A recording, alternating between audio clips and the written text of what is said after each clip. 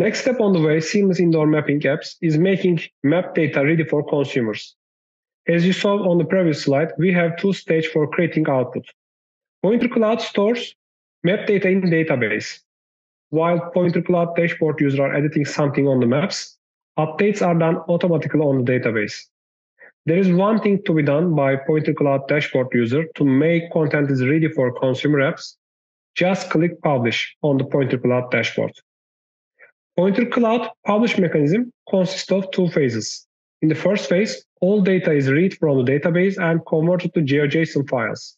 Working with GeoJSON provides many advantages. Some of the advantages are easy to integrate for third-party GIS systems. Second is making easier to indoor-outdoor navigation, since we have used WGS 84, which is used by the most popular outdoor map providers. Second phase is converting GeoJSON into vector tiles. So what is the vector tiles and why do we need this conversion?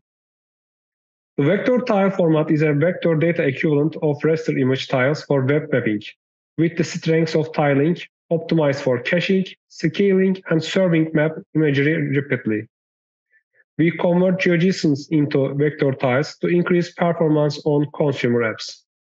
This conversion is done automatically by the Pointr Cloud REST API under the hood inside the publish process.